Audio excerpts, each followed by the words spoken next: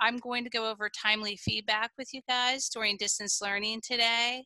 Hopefully give you some ideas and some tips and tricks on how to use your time wisely and get the feedback back to students without having to do a lot of work on your end in terms of, a lot of typing, a lot of grading in terms of that. So I'm hoping to show you guys a lot within this next hour. It will be an hour. Tonight or tomorrow morning, I'm going to send everything to you guys. So I will make sure that I give you guys all of the information that I'm going to show you today. So when I show you the PD module and other things, I don't want you guys to be like, well, I don't have that right now, but you will get it. You'll be able to access it and have it for yourself so that you can have it for a while.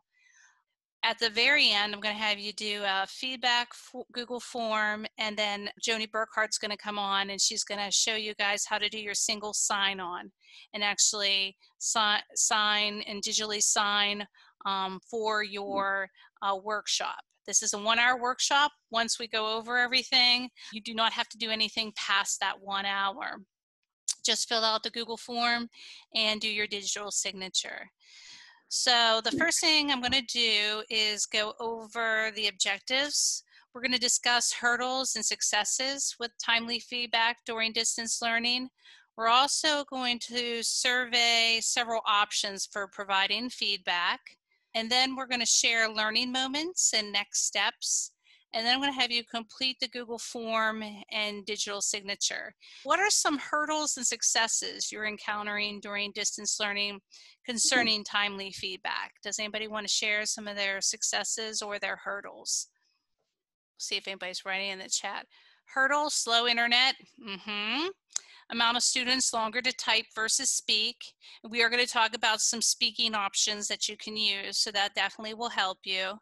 I don't have the slow internet option, but I do understand that that is a barrier, especially when you're trying to do stuff. We had that many years ago and we finally got it all fixed. Well, we had to, just with the work that I do and the kids and everything and all the devices. So that was huge for us. Go back to the chat, sorry. Also being able to edit, mark up a document without the slow upload in Google Classroom, okay? Students prefer to do work on weekends or outside the work day, and the amount of clicks to look at students' math work on Google Classroom assignments, okay?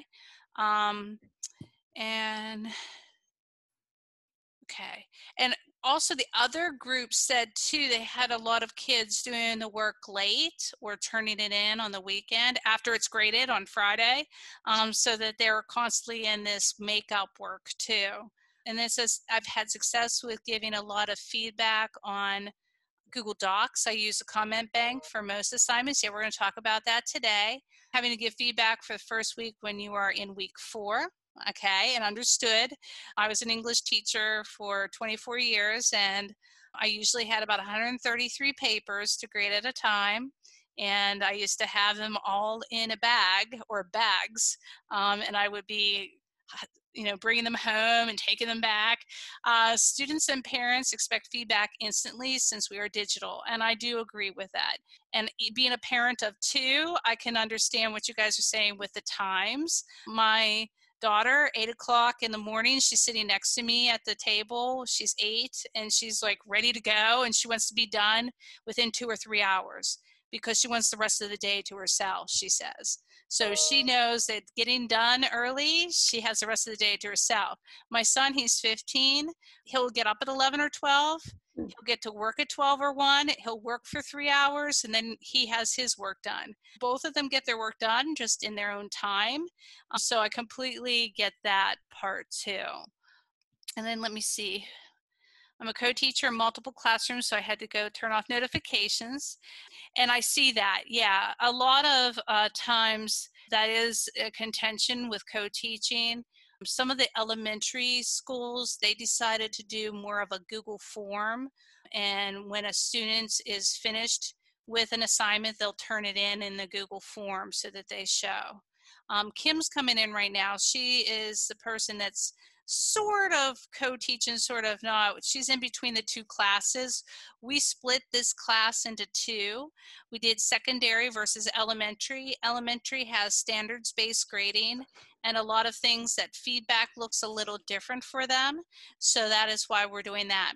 So could you guys do me a favor in the chat right now, since Kim is here? Can you just type in your name and your school? She's going to take a roll right now and just see who's here and who is not. I think pretty much everybody is here that I had on my list. So Kim's just going to check everybody. And just in case she would miss somebody, or if your name comes up a little differently, she doesn't have to try to figure out who you are. Okay, then I'm going to go ahead and start with the first thing. I am going to start with Screencastify and Flipgrid.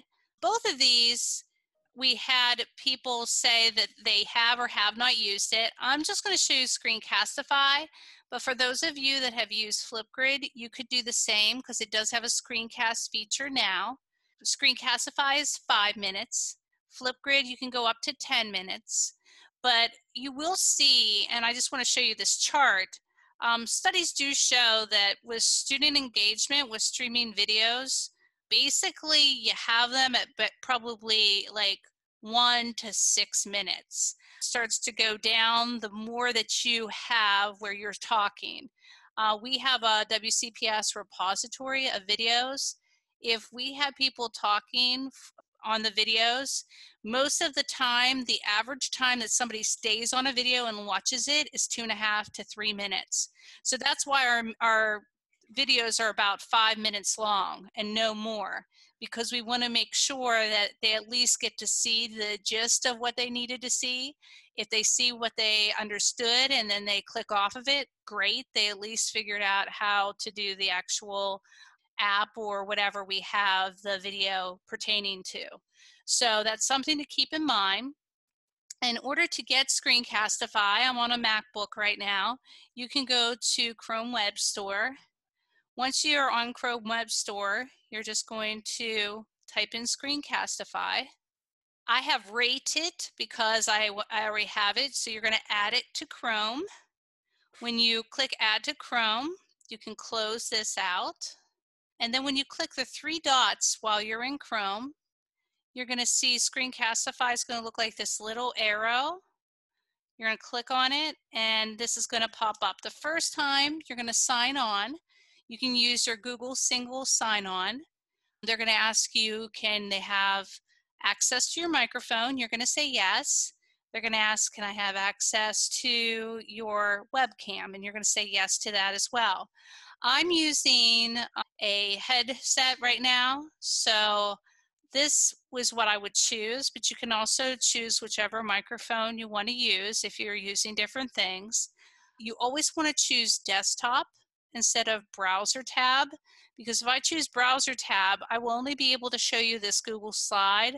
I won't be able to go to any of these other tabs up here if I want to show you something as an example, let's say. And you can embed the webcam. So the webcam would be here. If you do webcam only, you're just showing your face. But if you do embed webcam, that's where you would have on the corner there. Once you do desktop, you'll hit record. And then what you see here is your entire screen or application window. So we want to click entire screen. When I hit share, it's going to do a 3, 2, 1. And then I can go to anywhere I want to. It's recording right now. This is an article that my son had to read for art, and he had to write down some facts.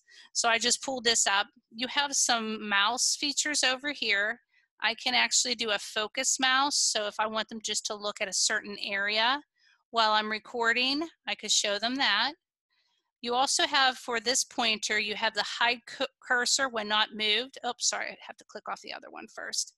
Hide cursor when not moved, but when you hold down on it, you're going to be able to do that. That's what I like sometimes when I'm showing somebody how to open up something, it actually circles it for you. The other one is pretty similar. It says highlight clicks. So then you would just getting the clicks highlighted as you're using them. You can also use the pen. You can change it to different colors, and then you can underline, you can circle, and you can show the students what you're talking about. When you're over here, you can erase, but also down here on the left, you can pause this, and then you can move it up and down.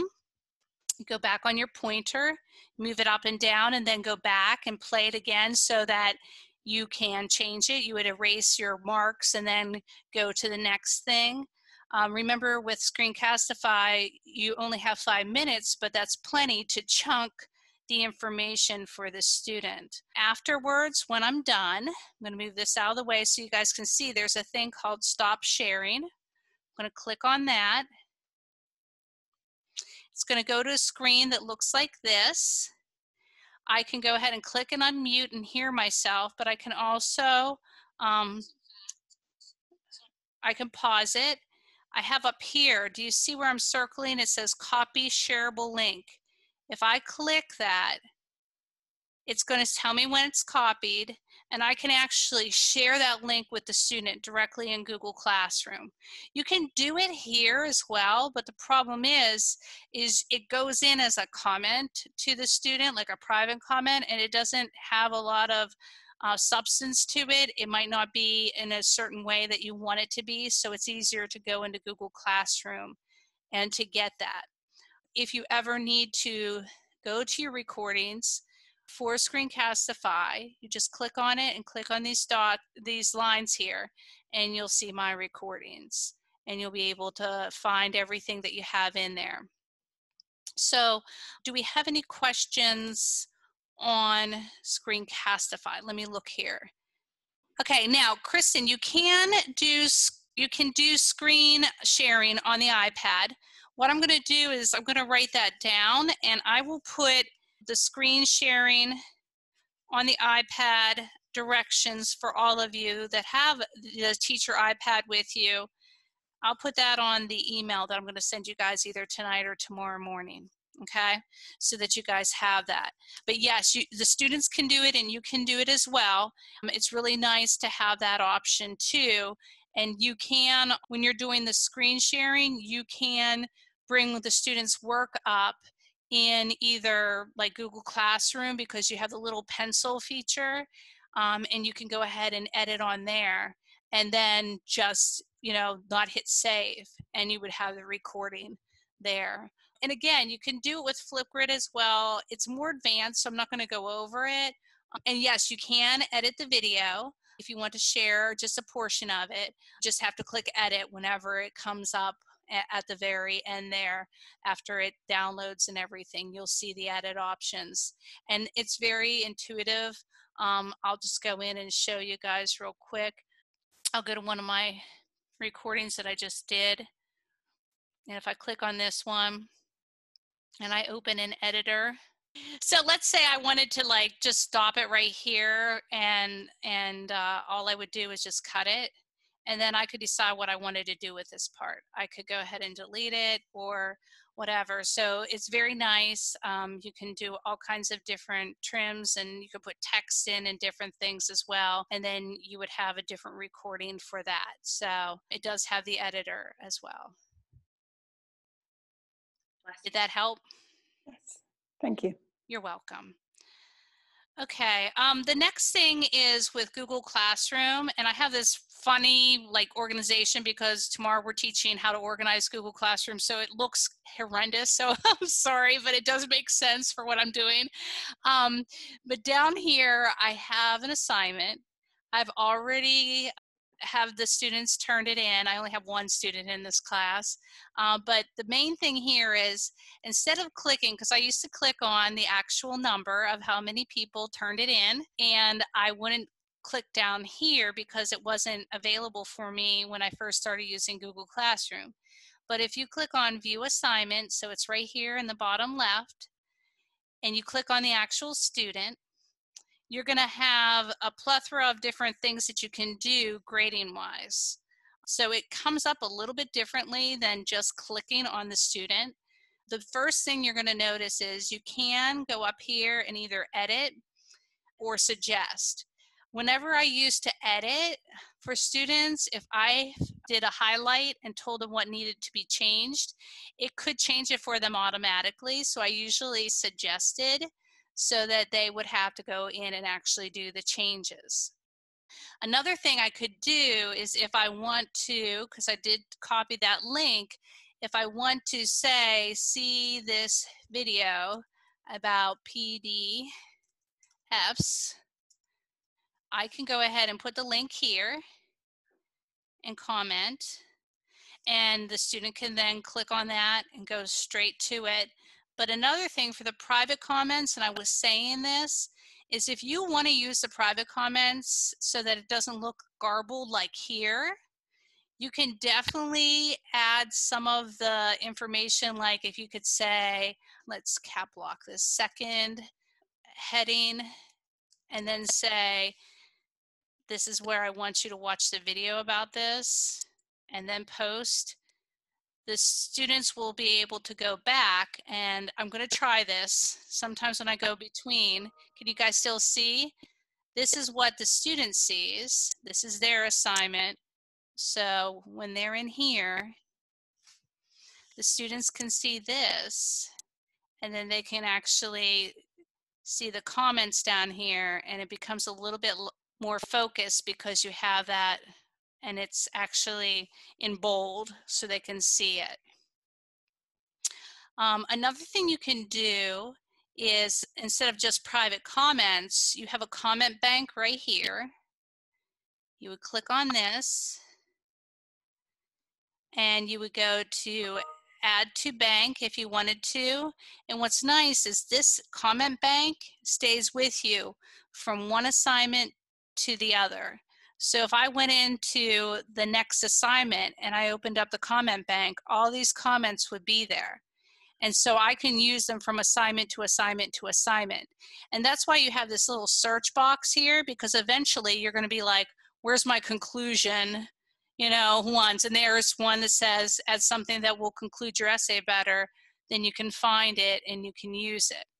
And to use the actual comment, you just click on the three dots, you copy it to your clipboard, and you either bring it out here or you bring it down to, and this is to go back to the grading, to the paper, you can bring it down to the comments, and then under conclusion, you can say, add something that will conclude your essay better. And then it's more organized for the students, and they can see those comments, the private comments, and they can see that you have the comments. And I would say, as an English teacher for 24 years, I found that a lot of times I had the same thing I was saying over and over again to the students. So by having that comment bank, then I would have some choice and some variety. And I could even, if I wanted to, have my comment bank organized in such a way where I had things sort of bolded. So if I said conclusion, and then I went ahead and put something like, be sure to include a restatement of the thesis, and then add it. When I add it, I'm going to start seeing these big bolded areas here, and then I'm going to be able to find, oh, those are my conclusion ones, those are my introductory, or whatever you're using, depending upon what you're discussing with the students, so that they get to see those comments. I saw a couple chats down here, so I just want to check this chat. Can you edit the video if you need to shorten it? Yes. And then you have that option after you're done recording. I have also found when I'm putting the comment on the Google Doc, I do not even have to go to the comment bank. I just have to type in the word. Okay. And that's something that the comment bank was never there for me, so that's really awesome. And I did hear about the hashtag and typing the hashtag in front of your comment, and then it will automatically fill as well. So yeah, you don't even need the hashtag anymore. It just okay. shows up. Okay. So, which is really nice. I just am like, oh, this is about the men. Like this question was about the men, and I know I have a comment for the men, so I put in the word men, and it just shows up below it, and I just put it in. Okay, so like here, if I would just put like thesis, Yep. Nice. And then Don't I even have to go back and deal with it. It's so nice. Nice. Okay, so I've learned something. So that's awesome. I always like to learn something while I'm teaching. I was reading that, and I even tried the hashtag, but guess where I was trying the hashtag? Over here. I was like, well, that's not working. So I see now how it's working. I get it. Okay, but that's very nice. I wish they would have had that when I was doing all that grading of all my papers.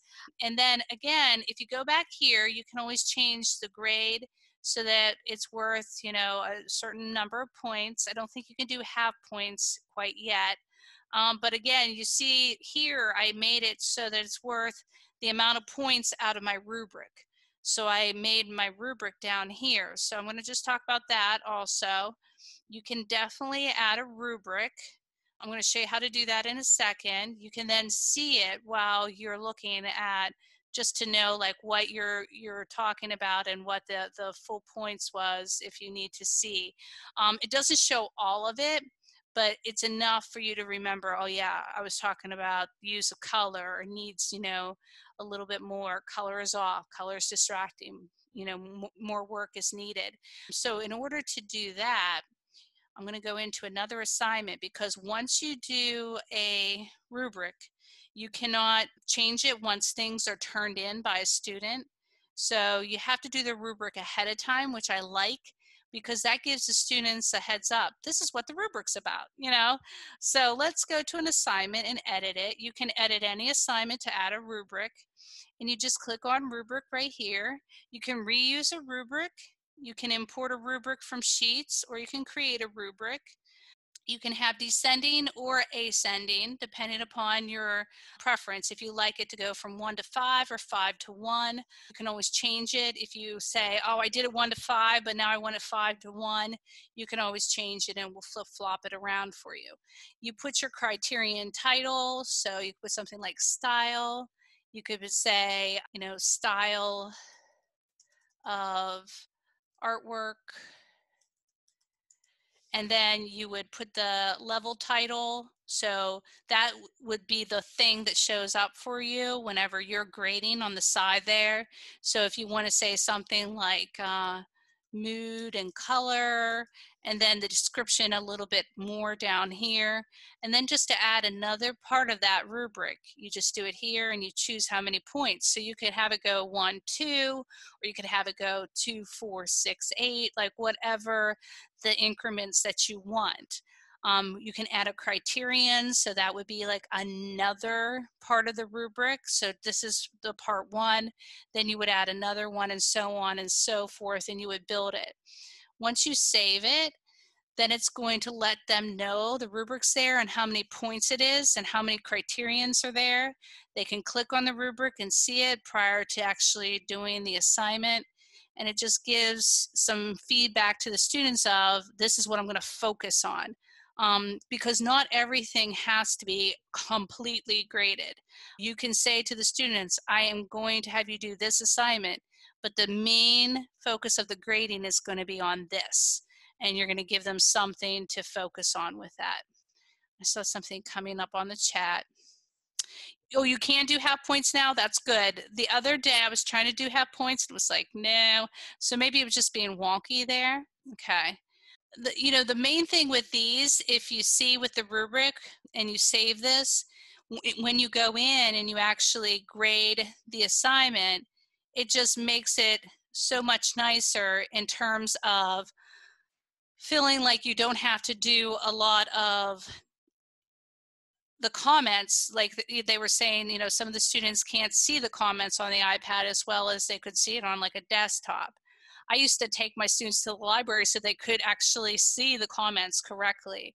You might want to use a rubric instead in the private comments as a way to communicate with the students a little bit more. So are there any questions on Google Classroom? Because I just want to make sure everybody understands how that works and how that functions, and that you can get to those. Another thing too, I really like this. I'm going to send this out to you. It is a part about formative assessment and distance learning and just talking about it. But it has this man talking about rules for critique. And I'm going to just play it for you guys so you can see it. I'm going to unplug my headsets.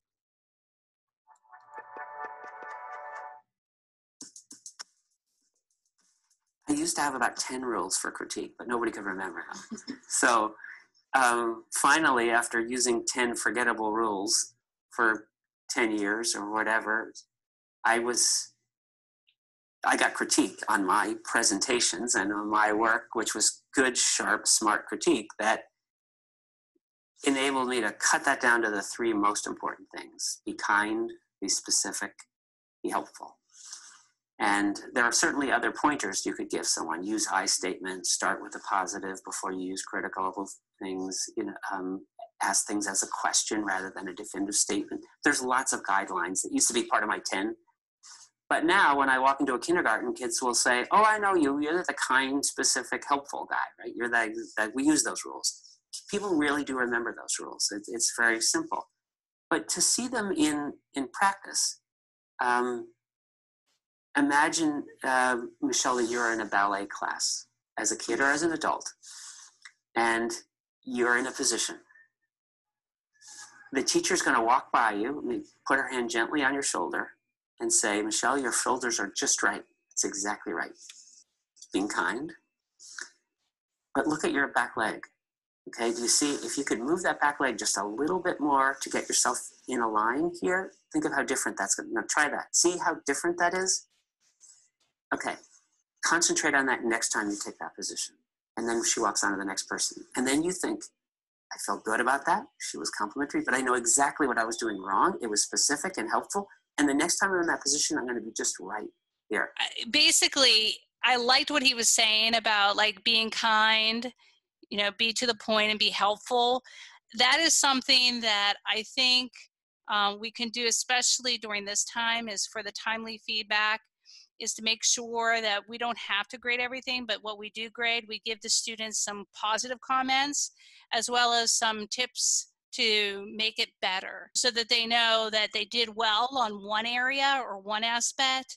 But I really think it was going to be like off the charts if you do this. So they start to see that that is going to make it just so much better.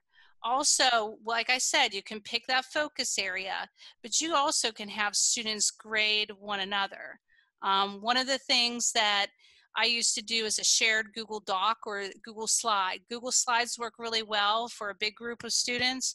I would say to them, each of you have this number. And I would tell them, I would have a list. This is your number. Whatever number's there, that's your number of slide. And they would go to the slide. They would do the work, whatever they had to show me. And then I would tell number 4 that they had to critique number 8, and so on and so forth. And if they didn't have room on a slide, they made a new slide underneath. They put their name at the top and they critiqued on what the person was doing. And they did something that was very similar. So I'm going to be giving you guys this. This actually has a PD module.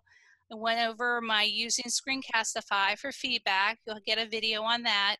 You'll get the video on using Google Classroom and written directions and some of the ideas here. But one of the things is this sentence starters part right here with students. I like this because it's very simple. It's called tag. You tell your peers something you like, positive. You ask a question and allow to ask the question about anything you're curious about after reading the other students' work or seeing their problem or anything that they did, like how did you do that? And then G, giving the writer a positive suggestion. And then down here, they actually give some sentence starters. Anytime I gave sentence starters to my students, they loved it because they didn't know how to approach or say something to somebody, but they loved that they could start the sentence and then continue on and say something, and it gave them some pointers and some tips on what to say. And again, if you're worried about kids saying something incorrectly on a Google slide, remember on any Google document you have the revision history. So go to the revision history and you're going to know exactly who wrote what where. You'll just be able to see if they've put something, and usually once they know you can see all of those editing marks, sometimes I used to show the kids, we'd all be working on it together and I'd be like, now look what so-and-so said. How did you know I said that? Well, look at the revision history. And then they knew I could see it. They didn't even try because they were like, okay, she's figured it out. She knows. But this might be a way also to do that. And again, we have a lot of these different things for you guys to see and look at the end. end. Alice Keeler here talks about feedback with Google Slides, and some of her ideas are similar and some of them are a little bit differently. This one I just found today about everything you should know about screencasting. That's where I got that chart from. And it also talked about how it shouldn't be that long of a screencast, to chunk things for your students so that they can see an area, they can listen to what you have to say, digest that, and then perhaps go to the next area so that you have that, so the students can actually see that. But if you do where the students are grading each other and critiquing one another, then you're not grading per se, you know, what they need to improve upon. What you're looking at is, did so-and-so help the other person? And if not, how can I add to that? So you would add to it perhaps for the student and say, I liked what your partner said, I would also just add this. And you're not putting everything in because you have somebody that's helped you with that. And the more that you have the students do this critiquing of one another, you'll notice that you won't have to, and if they use those sentence stars, you won't have to worry about coming up with all of that on your own and all the feedback on your own, because they're going to be helping you along with that. I did see something coming up in the chat, so I'm going to just check it again. Yes, and they are great supports, Georgine, for EL students too, especially not knowing how to start something off, a sentence. And again, you know, having them just to know that they can use those. And if you have it in a Google form, then they can translate that as well. And then I will review the web-based resources and share them with the fellow teacher friends. But thank you, Kim, for reminding me. Anything else that you guys want to say about this part where I was talking about the kids critiquing one another or picking a focus area, not grading everything? Lisa, I really do think that when the students learn to correctly peer edit each other's papers, they also become much better writers in the process of doing that. Right, and they have an authentic audience. It's just not you, the same person that's looked at it how many other times in the course of the year. It's somebody that could be random. You could just team them up with whomever in the class. And so sometimes they'll work a little bit harder, or they'll make it where it's more of a, you know, I don't know who's going to look at my work. I actually used to, with my colleague Kim Jennifer and I, we used to have our classes grade one another.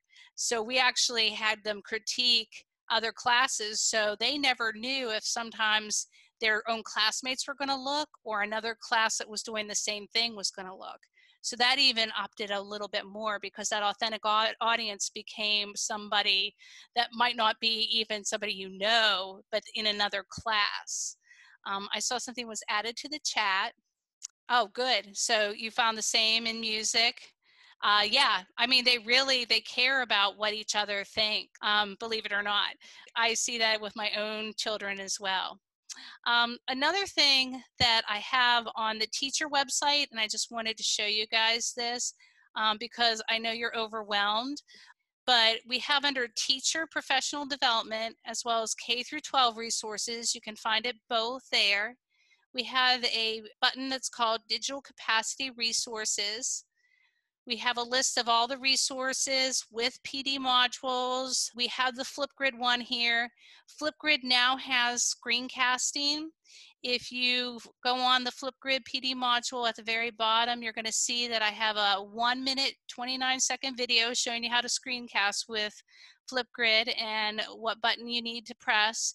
And it acts just like Screencastify. It does the 3, 2, 1 countdown. It's just 10 minutes of recording, and that would be if you're feeling like you need a little bit more time to explain something, especially if you're doing a full group video versus an individualized video. Sometimes you might want to do a video to the entire class, have that video, because sometimes I felt like I was saying the same thing over and over again to students. Have that video and then just place it in when you need it. Have it off to the side or in your comment bank so that you have it. for that assignment. And there's different ones here. We try to explain each one, try to give you some ideas on how it could be used and when it can be used. And we're really trying to think distance learning at this time so that you can go through them and you can see them. I know in the last workshop that we had just prior to this, somebody said Google Forms, and I totally agree. That's really great for feedback too, especially if you make it a quiz where you have students answer questions and they get to see how many they got correct. Also, branching Google Forms, if you can do a branching quiz where they answer a question, and if they get it right, they move on to the next one. If they get it wrong, they get some sort of support and scaffolding. And those are really interesting too to do as well. We have all of these on our digital capacities that work really well for immediate feedback. I know that sometimes I wanted, you know, I know somebody said in this session that they were having parents and students wanted things back really quickly. All of these will get really quick results back to the students. It will let them know how they're doing. And what I did with all of these when I used to teach is I would leave them open so that the students could take them over and over and over and over again. And so it wasn't really a grade, but it was more of a practice. And once they showed me that they had practiced enough and gotten a certain point value, then they might have gotten some points for that, but they wouldn't get a 0 if they took it for the first time and it wasn't locked because like they went back and they learned something. Sometimes I had to make a flipped lesson for them for that so that they would understand. So it's one of those things where you can use these for feedback for yourself as well, where you're going to go next with the students. And so you might say to them, when we do these types of things, I'm looking for feedback for me. I'm not going to put a grade per se, but I need to see where you're struggling. And then kids understand that sometimes I always try to equate it to athletics. You're always doing more work, trying to better yourself, continuing to practice. You just don't become an Olympic athlete or a college athlete or pro athlete overnight. It's all the practice and all the conditioning that you do in order to get better. So the students understood all the practice that we did on one thing, why we were doing it. We were trying to get better. Let me see, I saw a few comments pop up here. Yeah, the 10 minutes would be good for CTE doing AutoCAD drawings.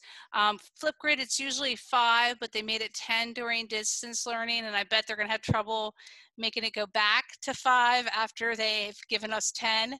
Somebody else said for public speaking also, the 10 minutes will be nice because they have to do a 30-minute speech. For HCC, but they're going to break it into 3 natural places that they have to break it into so the students understand, time constraints. So I thought that was good too. I'll put something in. I'm going to write down about branching Google Forms, and I'll say that was something that somebody had asked. And I will put in my resources. I have several resources on branching Google Forms. And I believe if you go to the WCPS, go to the employee portal, professional learning, and you go under teachers, and you go to professional learning videos, you go to Google, and then Google Forms once it loads. So Google Forms, I think at the very bottom, I do have that as one of the resources under here. Yep. Alice Keeler making branching quizzes 2019. So I do have that there as well, but I have some other ones too that I'll put in there. But that's where you can find it if you need to look at it right now. I'm going to put this in the chat. This is in case you don't have your phone to scan. You can go ahead and do this feedback form. I'm going to mute myself. Now, somebody did share the code for the Screencastify. We're trying to say not to do that, and the only reason why is any sort of new codes that they're giving for premium packages, eventually you're going to have to go back to the freemium or pay for it. So we're trying to say not to use it. Plus, for Screencastify, 5 minutes should be your limit. When doing any sort of video, when you're flipping something, teaching something, just to remind you, I always watch my time just because I don't want to go over. So it's better to scaffold and chunk if you can. Oh, it says, what does it mean when it says, how will we follow up? How are you going to maybe use this in your classroom? How are you going to follow up if you need any questions? Are you going to contact us? Are you going to go and, look at the resources that we're sending you, that type of thing, so that we know how you would normally follow up on things? We are going to continue some of these sessions for anybody out there. If you know people who wanted to come to a session and did not get in, we are going to offer another session next week in the morning for people who report late to work. And I will have all of that information out probably Tuesday afternoon, I would say. Here's our goal. We want to help you out, and we are not going to overwhelm you. I do not want to put professional learning in front of you that feels like it is just more like, oh my gosh, I have to learn more, I have to do more. This is just in time. This is something that you're already doing. We do not want you to go in and switch everything up, but we might want you, these are tools that might help you, help your students, help your parents. So we're going to continue with that theme. If you have ideas about some PD that you would like to have, please let us know.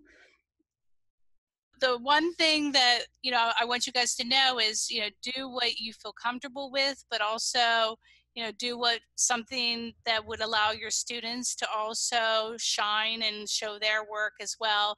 If you need any help, we are here to help you. You can just check with us. Well, have a wonderful evening. Enjoy yourselves. I will send you out something as soon as my brain regenerates. I will definitely make sure to send something out to you guys at some point with all the resources and all the information that you can then go ahead and keep for yourself.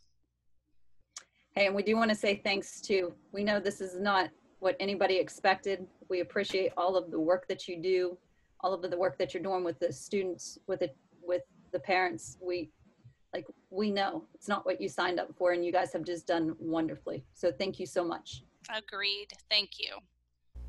In order to access the PD module shown in this video, please scan the QR code or use the shortened URL.